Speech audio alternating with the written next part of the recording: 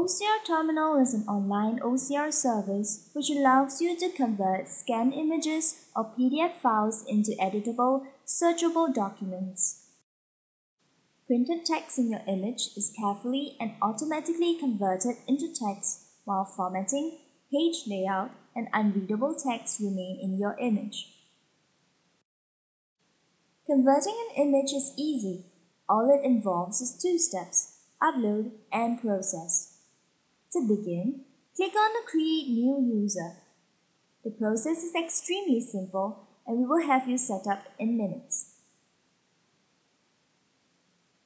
You can now enter our website using your user ID and password. All users get 20 free pages every month and you can check out how many you have left here.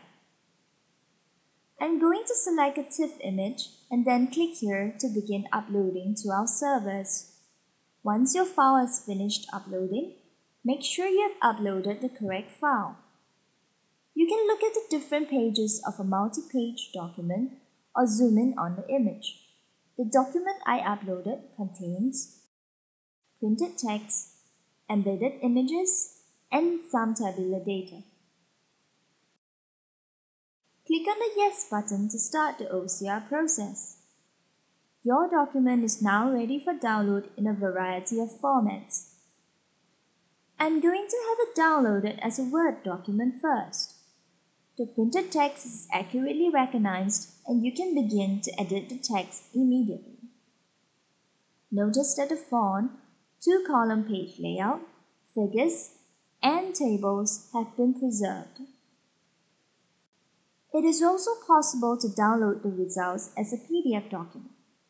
The PDF document incorporates the actual image itself, but now also includes searchable text.